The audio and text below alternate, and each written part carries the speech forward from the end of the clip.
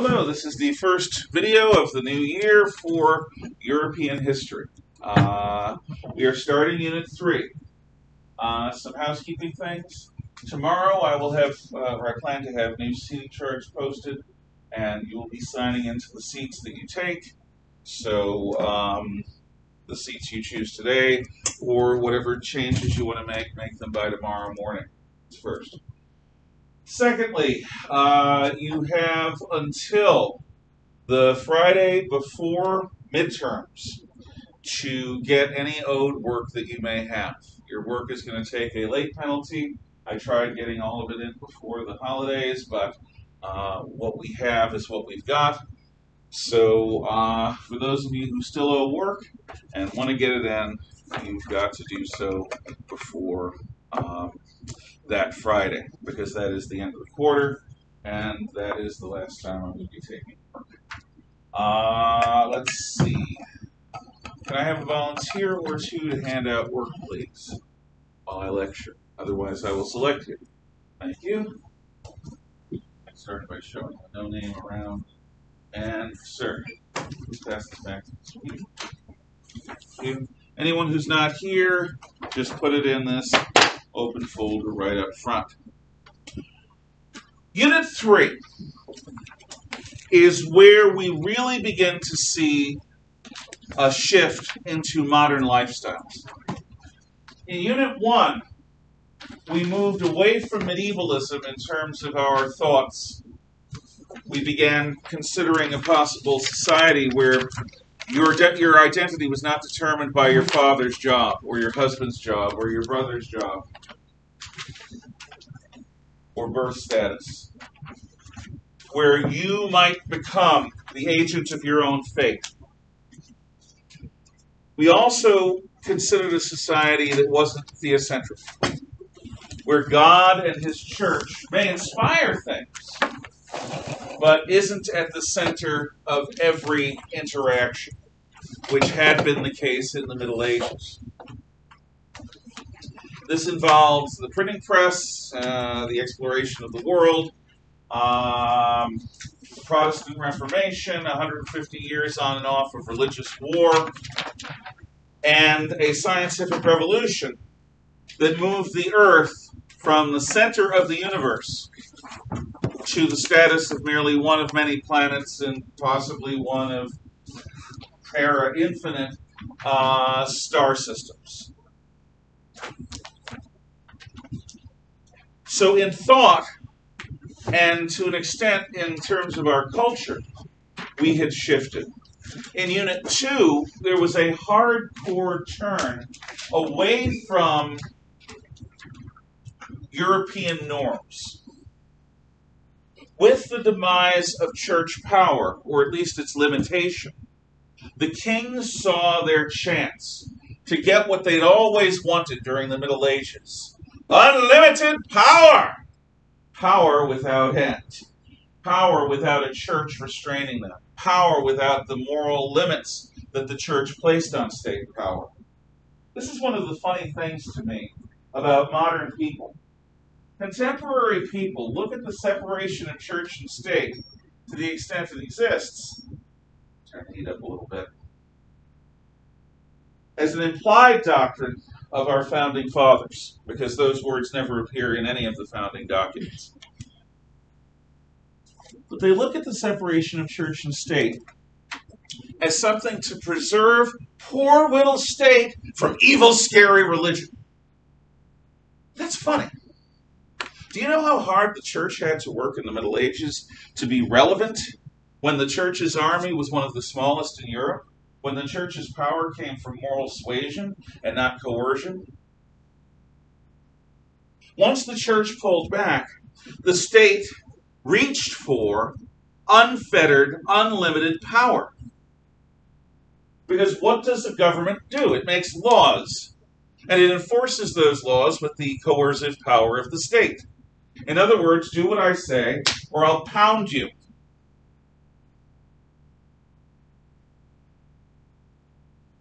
The church today is atomized. It is caught on the horns of a dilemma between radical fundamentalism on the one hand, that engages in easy and quick judgments based on rule books, and on the other hand, liberation theology, which combines Marx and communism with Christ. Every mainline church, Roman Catholic, Presbyterian, Lutheran, Congregational, Wesleyan, and so forth, is divided and divided and divided by these and other controversies.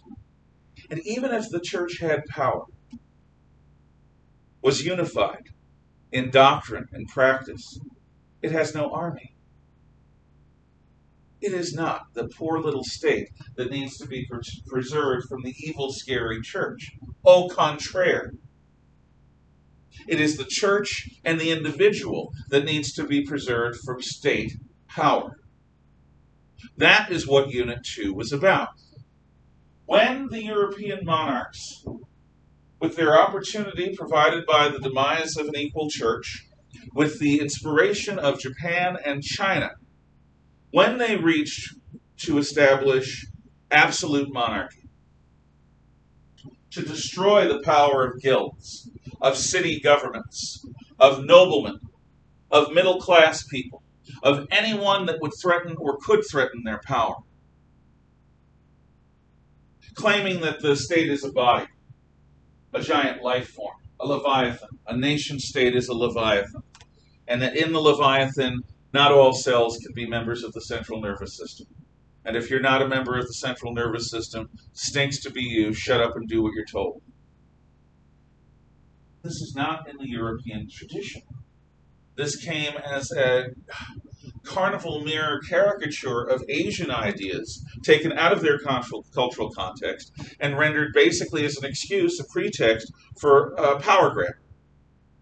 And what it provokes is the philosophical enlightenment, where people of all kinds try to figure out what is the nature of reality, not through theology, not through a study of Christian scripture, but rather through observation and reason, to suss out the nature of nature's God and nature's laws. And it is from this assessment of natural law, of self-evident truth, that we get John Locke, to an extent Jean-Jacques Rousseau, and Thomas Jefferson. Why do we hold these truths to be self-evident? Because we've looked around. We've looked at humanity in the context of nature. We've looked at human society not through the blind straitjacket of tradition, but we've tried to reevaluate and reassess everything we do. And in that reevaluation and reassessment, in that observing of the human animal in the context of the natural world, it is self-evident that there is not a royal class of human being, distinct from peasants, distinct from townsmen. Now, science in the form of genetic engineering, augmentation, and other cutting-edge and near-future science fiction type processes may very well at some point produce a Homo superior, Homo sapiens superior, with the best genes and the best wetware, linked to the best computers, with a lifespan of centuries.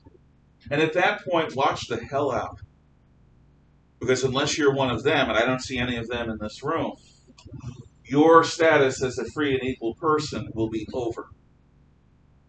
That is a nightmare dystopian future scenario that hopefully will never occur, but it could. But at this point in the 18th century, the philosophical Enlightenment did not observe a race of superior human beings. And if all men are created equal, then why is inherited hierarchy the basis of authority? Furthermore, What are these people created to do? They're endowed with certain inalienable rights, rights you cannot separate without being immoral. Among these are life. What God has given, you can't take away righteously, not without a very, very, very good reason. Thou shalt not kill. We are born, we are conceived. To take another human life is a grave, grave, grave matter. The exceptions that traditionally Jews and Christians abided are war and capital punishment. If there's a war, you fight, you kill. If somebody commits crimes that are so heinous that they warrant the death penalty, they are executed. That is not murder. If you want to know why abortion is the rock upon which our republic may very well founder, it's because this isn't just a question of what is inside a human body that happens to be female. The question is that creature, that combination of sperm and egg that has become a growing mass of cells, at what point does it become a human being? And if it is a human being at some point within the womb, do you have a right to end that life for your own sake? On the other hand, who owns you? If you're a woman and you are pregnant, you obviously have a claim on that life that no one else exactly has. Not even the father, because the baby's not growing inside of him, it's growing inside of you.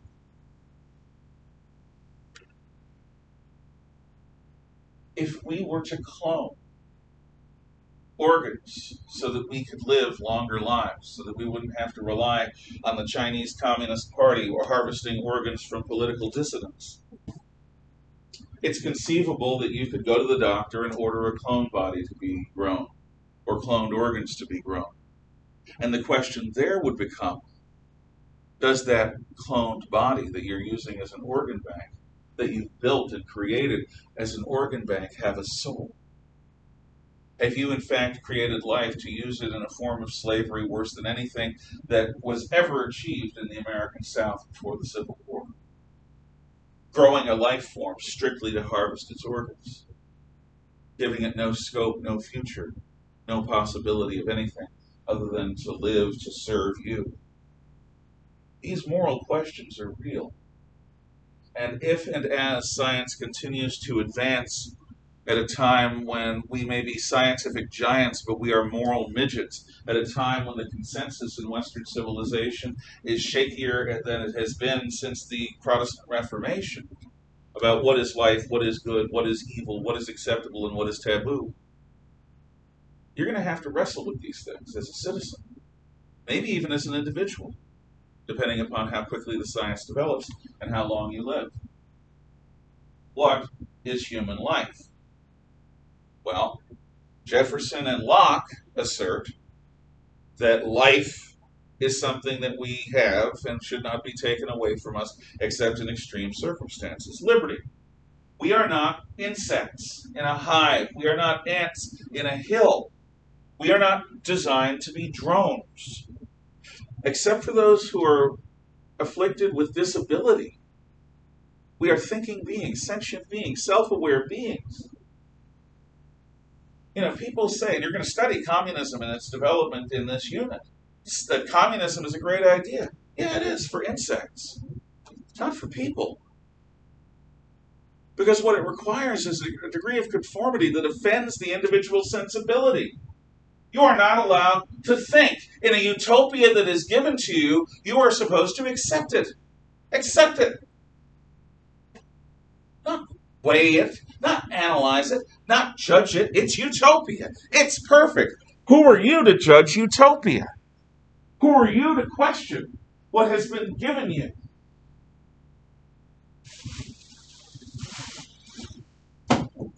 The idea that liberty is an inalienable right, comes from this fact that we are self-aware sentient creatures. That we can think. That we do think. And honestly, if your answer to every problem in the world is laws control, you've got to question your commitment to freedom. Because a commitment to freedom involves accepting that people are going to do stupid things that you don't agree with, and that they have every right to do that, to think that, and to say that. If the problem with the world is all down to people making stupid decisions, then you don't believe in freedom ultimately. You believe in some form of control, some form of authoritarianism, some form of tyranny or totalitarianism that will force people into the mold that you think is best for them. Well, this is what the Enlightenment resisted. It insisted on liberty. Property is the means by which an individual expresses their choices. It is the means by which an individual remains self-supporting and not at the mercy of some form of government or authority. It is the way a person becomes fully adult. Until you have your own property, you are beholden to whoever's property you're using. If it's your lords, if it's your parents, while you're under their roof, follow their rules.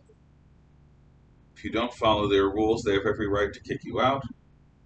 And as to vehicles, take the bus if you can't afford a car. When you have your own stuff, when you have earned it, you get to decide. When you are using someone else's stuff, well, he who pays the piper calls the tune. Jefferson and Locke understood this. Property is the way by which we express our choices, by deciding where to place resources and where not to. It's the way we protect ourselves from the powerful, because we have our own independent, we're not dependent upon them. But Jefferson did not want property to be used by slave owners as an excuse to perpetuate slavery, which Jefferson wanted to get rid of in 1776. So he confounds the language and calls it the pursuit of happiness. But property is the pursuit of happiness. I'm not speaking like a materialist. I am saying that morally what property is the reward for your labor. It is the security against difficulties. It is the protection you have against the powerful. And it is the way by means you express your pursuit of happiness. Whether that happiness is to get married, have children, and raise them right, or whether it's to travel the world, or whether it's to become the leader of your own business, self-employed, your own master, or whatever it is. The pursuit of happiness involves the pursuit of property, not merely as a material gain, but as a moral quality. These ideas run in the face of absolute monarchy and produce political revolution in these United States and a cultural revolution or social revolution in France. Unfortunately for the French, they had an old society.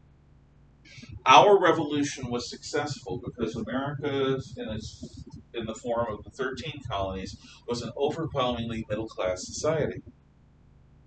There were some slaves, there were some indentured servants, there were very, very, very, very, very, very, very few transplanted aristocrats. But in general terms, people were self-made. They didn't rely upon that much inherited wealth. They relied upon their own abilities to earn through their skills and through their labor. Independent, middle-class-minded people don't expect the government to take care of them. They don't expect anyone to take care of them. They don't want anyone to take care of them. They want the freedom to make the important choices in their life. And that freedom to make important choices is key. Whereas in France, you have people who for thousands of years, in some cases, back before Roman times, lived as peasants on someone else's lands. Were never given a family an opportunity to do anything other than work in the fields. And on the other hand, you had families going back at least 1,000, 1,500 years in some cases, maybe even more, who ruled. The existence of a peasantry and an aristocracy in France in some ways dooms this revolution, because the ideals of the Enlightenment are middle-class ideals. If you inherit your wealth or if you inherit your bondage, in both cases, it is not about you. It's not about your choices. It's about how you're born. There's also a lot of pent-up rage that comes out at the Bastille and all the way up to the time when Napoleon disperses the crowd with a whiff of grape shot. The Paris mob, the head-ripping, pipe-carrying Paris mob. And beyond that, the Committee of Public Safety, Citizen Maximilien Robespierre, and the guillotining of everyone who doesn't completely agree with your concept of reality, executing people for saying, "Good morning, mister. Good afternoon, madam," because everyone should be called citizen. For being openly Christian. For being somebody who recognizes when it's Sunday, despite the new calendar. For somebody whose thoughts don't conform with the new orthodoxy.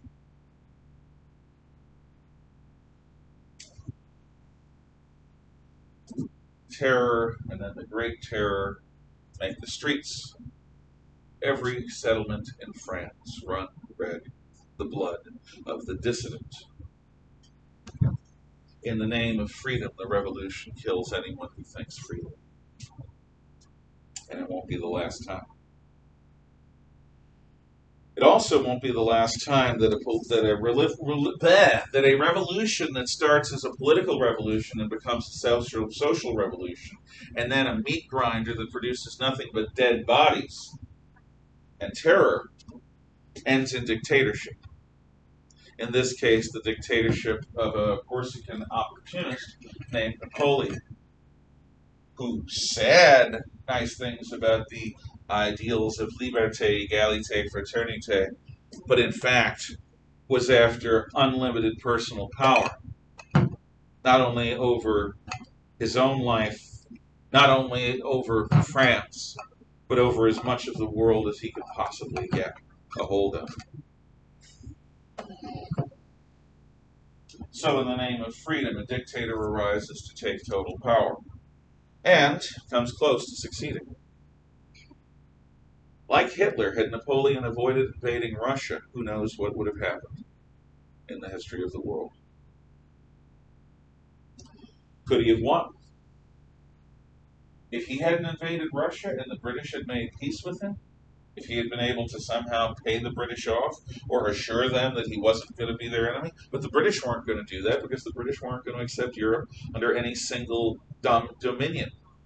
The key to Britain's security is having a Europe divided against itself with great power rivalries.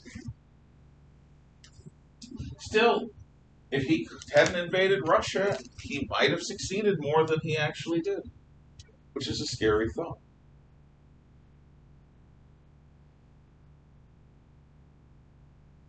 But all of these things affect ideas, affect cultural interactions. They do not affect the fundamental way of living. The fundamental way of living is essentially the same as it was in ancient Sumeria and Babylon. It is the agrarian social model.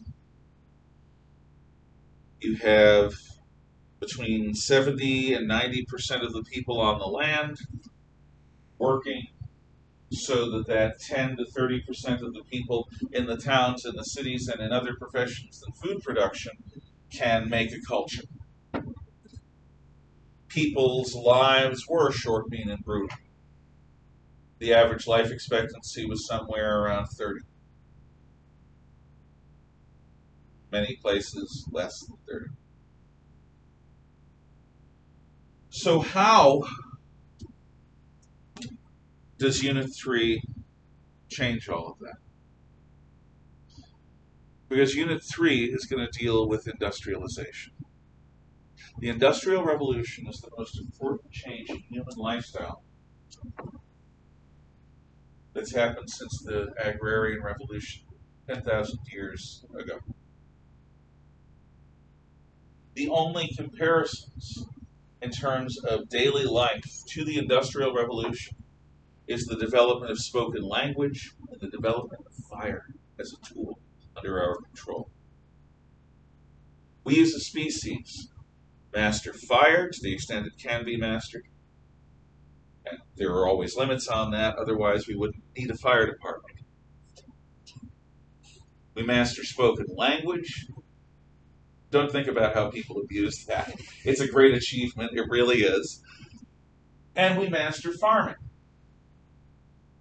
And those three things, are all that's necessary for the basis of human civilization, which is a culture with cities, specialized workers, writing, advanced technology, and complex institutions of culture like the family, like the church, like the law, like the military.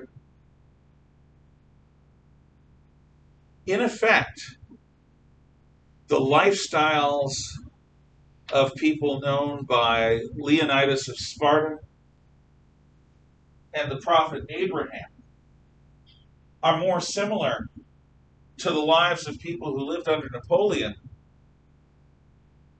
than the people who lived under Napoleon are to us. Our lives, in terms of the daily processes of how we go about our business, how we feed ourselves, clothe ourselves, house ourselves, all of the physical instrumentalities that make our lives possible are a product of industry. People laud the organic food. Fine, you get some very good food that way. And it's much more fun to grow food that way. And it's much more fun if you're keeping cattle or if you're keeping pigs, sheep, or goats to let them live naturally in the fields. But without those horrible cow factories producing inexpensive beef, without those weird hydroponic farms, without all of the chemicals that we use, our global population couldn't exceed 1 billion people. Probably it would be, it's anywhere between 100 million and 1 billion people globally. That means out of all the people that you know, 6 out of 7, maybe 7 out of 8 would have to die of starvation. Industry gives us these things. Industry has made it possible. People back in the 1970s were saying, science tells us there'll be a global Malthusian crisis of population where people will starve to death because there simply won't be enough food. They expected that that would happen sometime before 1990. Does this sound at all familiar? Doom-crying scientists and their credulous fellow travelers talking about an existential crisis that will happen within 20 years if we don't stop, if we don't change, if we don't have global birth control. The only country on earth that does follow that advice is communist China with its one couple, one child policy, which has done almost as much damage to the Chinese people as the Communist Party's other great innovations did. You have a society where girls are killed en masse from the 1970s up until about 3 or 4 years ago. Because if a family is going to have a child, they better be a guy, because the men can take care of the parents in their old age. The men carry on the name of the family, the legacy of the family. If you're going to only have one child, better it be a guy. My best friend's wife has saved thousands of Chinese baby girls by helping them be adopted by American families and Canadian families, because those families wanted children. And those little girls were left abandoned or in orphanages because the families weren't going to claim a female. And now, after a generation or two of this, what we have an imbalance in China of military-aged men who can't find wives because there's an unnatural disparity between the number of men and women in their society, to the point where Chinese men are buying wives from the poor countries of Southeast Asia and South Asia, just so that they can have a woman, just so that they can have their own children. Because there aren't enough Chinese girls, because those girls have been devalued systematically for decades. And that's the only time that any government has done population control seriously. And it took a totalitarian police state that's guilty of more mass murder than any other society in human history to do it. And the results are disastrous.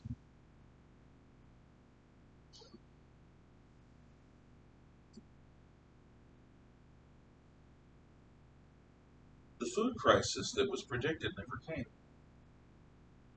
In fact, one of the fastest growing diseases in the third world is type 2 diabetes, which I have. Type 2 diabetes is a rich man's disease. It comes from eating too richly and not exercising enough.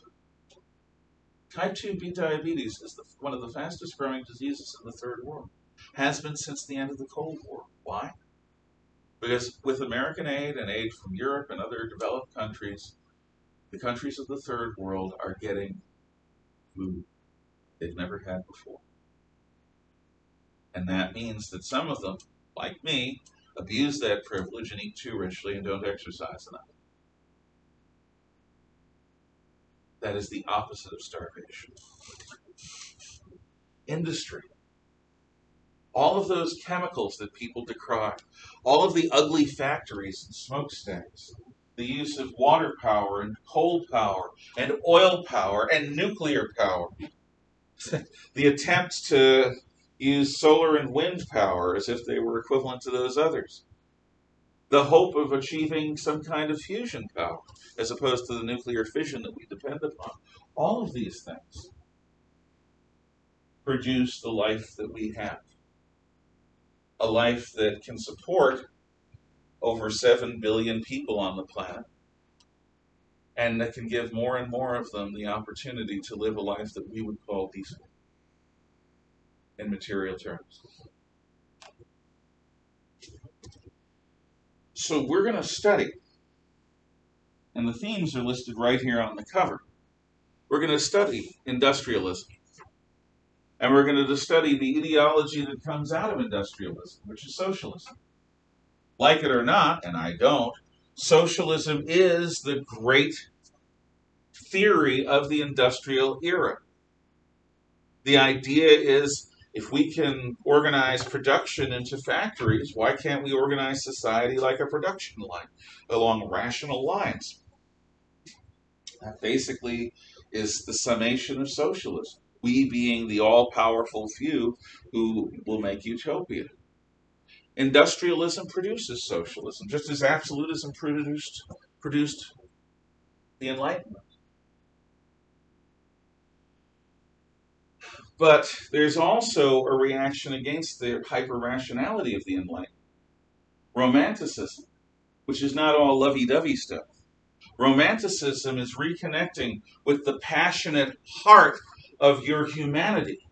You are not brains in jars, romantics would say. That quality that you feel when you look up at a dramatic cloudscape, or when you encounter a waterfall, or when you see something that touches your heart and makes you cry, that is as intrinsic to your humanity as your capacity to say, cogito ergo sum, I think, therefore I am. We are not merely intellects. The passions in us produce horror and wonder, fear and hate, terror and jealousy, murderous rage, but love, joy, curiosity, wonder. And to strip those qualities from us, to make us some kind of Vulcan, creature of logic, is the great fault of the Enlightenment, according to the Romantics. A culture must feed the hunger that we have to express our passions and to have those passions be stimulated and inspired.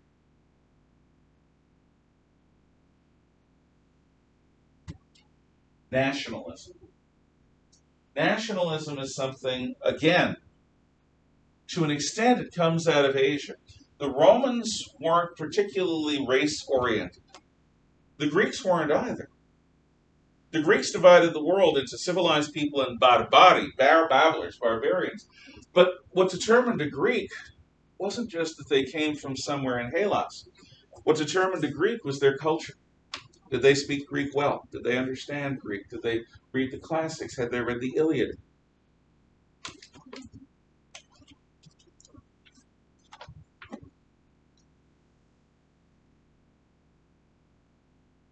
Anyone can be a Greek if they thought like a Greek. Anyone could be a Roman if they thought like a Roman. It's one of the great things about the United States. Anyone can be an American if you think like an American.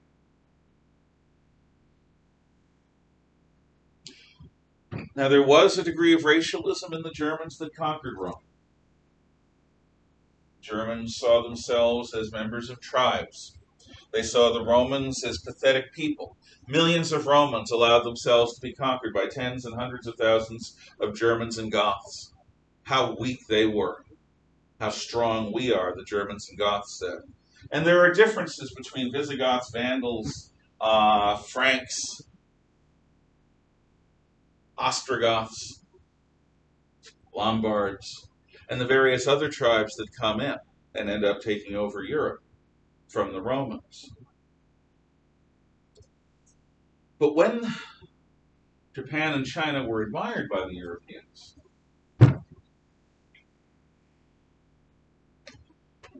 they also learned about the great hatred that Chinese in the north had for Koreans, or Japanese had for Koreans, or Koreans had for Chinese and Japanese. That North and South Chinese saw themselves as somehow different, even though they were both Han, they were culturally different. And there was tribalism in Europe. France and Britain had fought each other at least once a century for the last 1,000 years. It's normal to assume that people in France and people in Britain would start thinking of themselves as different sorts of creatures. The fall of the multinational empire and the rise of the single nation state, a nation state that is Germany for the Germans, Italy for the Italians, Britain for the Britons, France for the French,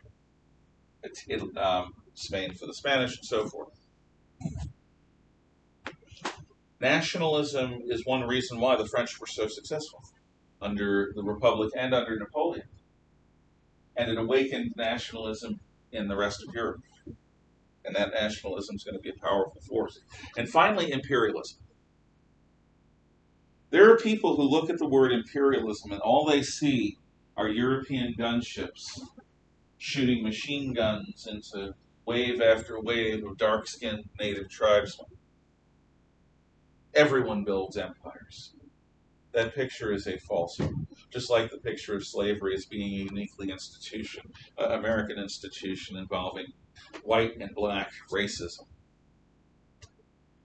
Everyone who can builds an empire.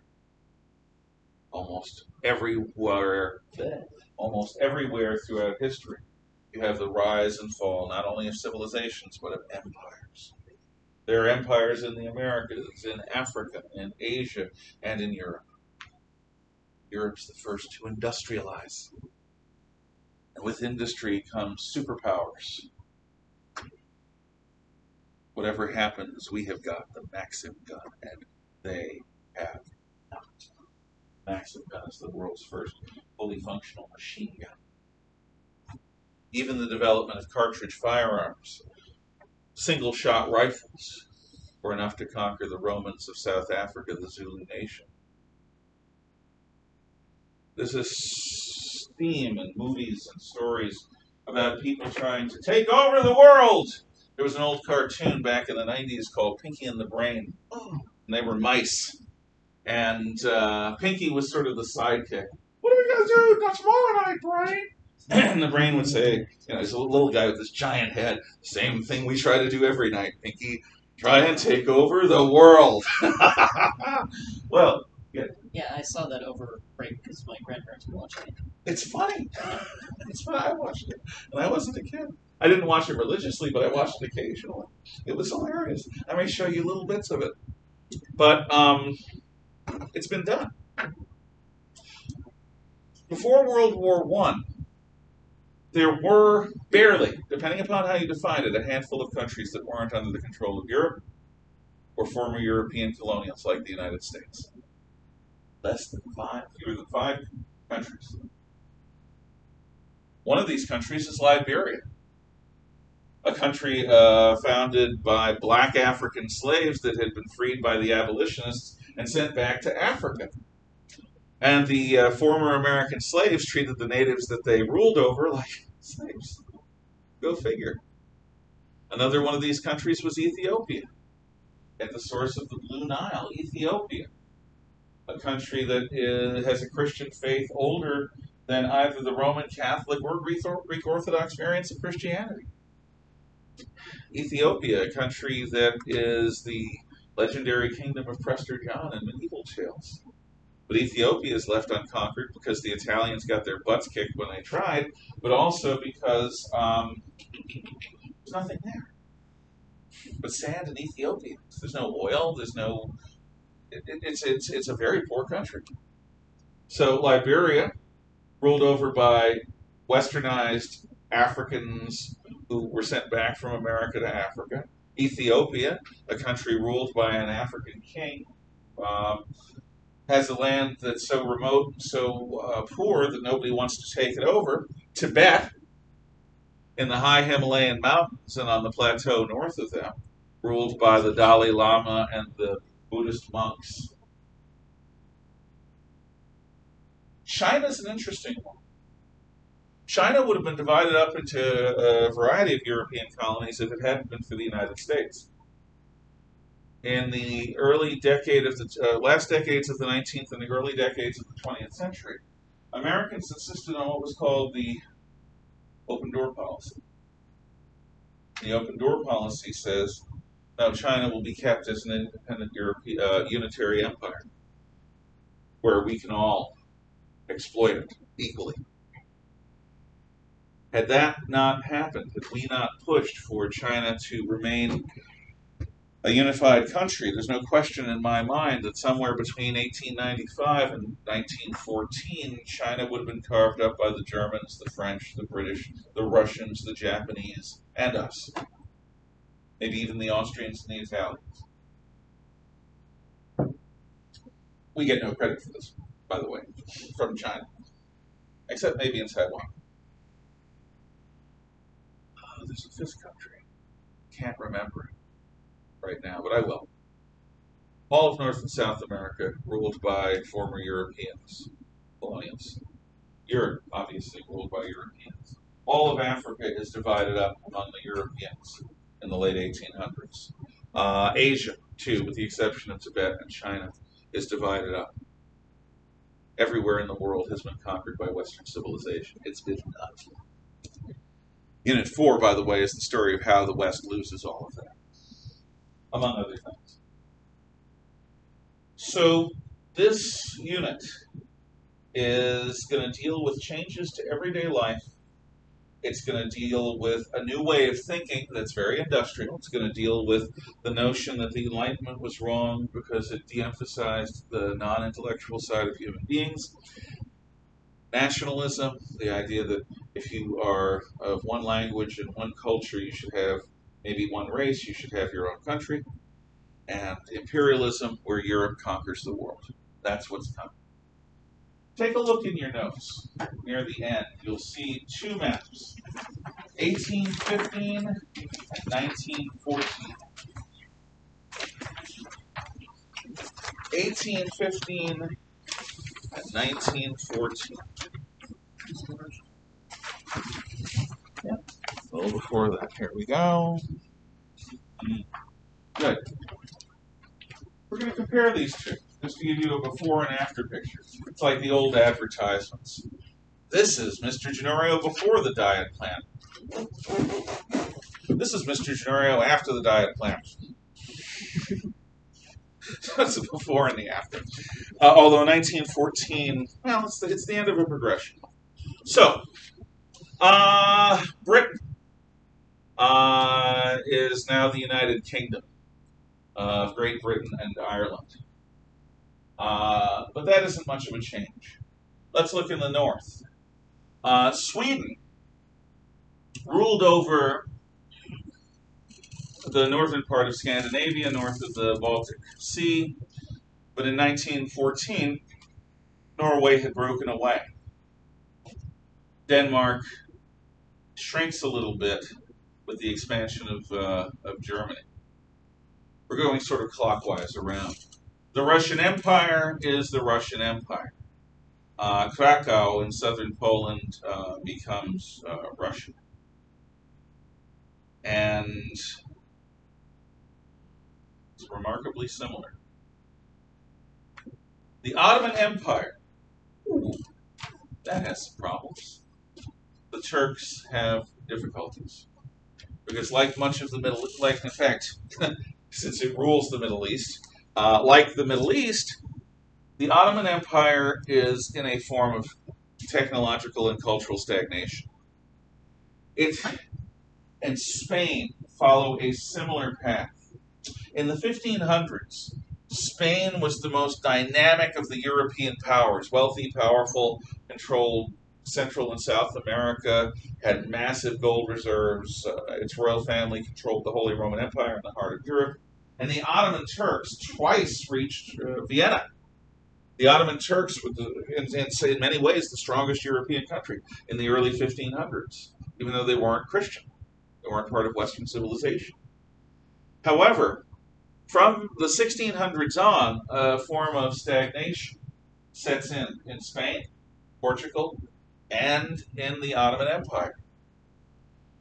The plasticity of mind required to think new ways, adapt new ways of doing things, whether they're technological improvements or cultural innovations that are going to allow people's talents to be more fully expressed. They don't exist that much in Spain or in the Ottoman Empire. One can speculate as to reasons for this, but the Ottoman Turks lose Greece, Albania, Montenegro, Serbia, Bulgaria, and Romania. The only part of Turkey and Europe that's left is the part from Constantinople to Adrianople. This little nub in northwestern Turkey. Turkey is called the sick man of Europe because it is weak and ultimately it is propped up by the British Empire. Make deals with it for oil as the 20th century dawns. Down in Africa, the Ottomans have lost control of Egypt and Cyprus. British control both of them. Local rulers in Tunis and Tripoli have been conquered by the Italians, the Italians. Algiers has been conquered by the French, as has much of Morocco, except for the Spanish regions of Morocco near Gibraltar. Spain and Portugal are largely the same. So we've gone around the periphery of Europe clockwise from Britain to Portugal. Now let's look towards the center. France in 1815, after Napoleon, and France, the French Republic, at the dawn of the First World War, is basically the same size, except it has taken some areas in Italy from Savoy and the Italians, but it has lost an area where it faces Germany called Alsace-Lorraine. The Kingdom of the Netherlands has divided into Belgium, Holland, and Luxembourg, the Benelux countries, otherwise known as the Low Countries. The Swiss are basically the same.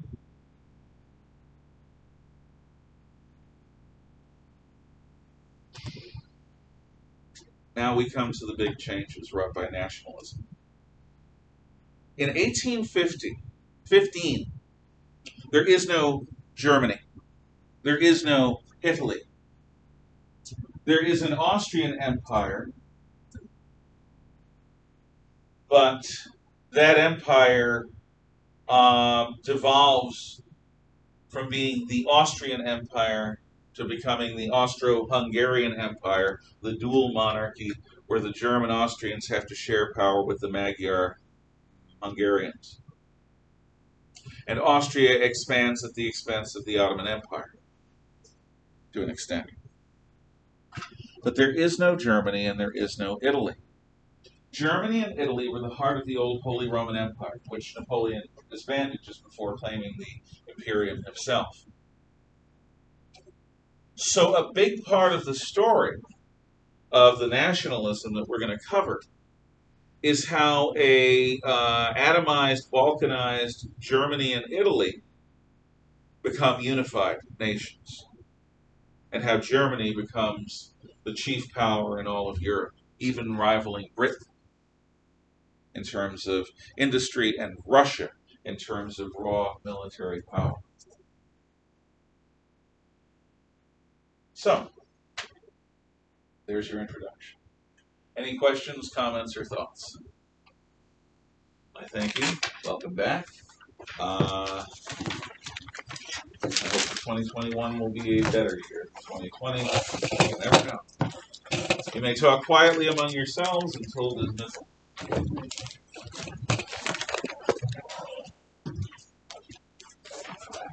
I will remind you also,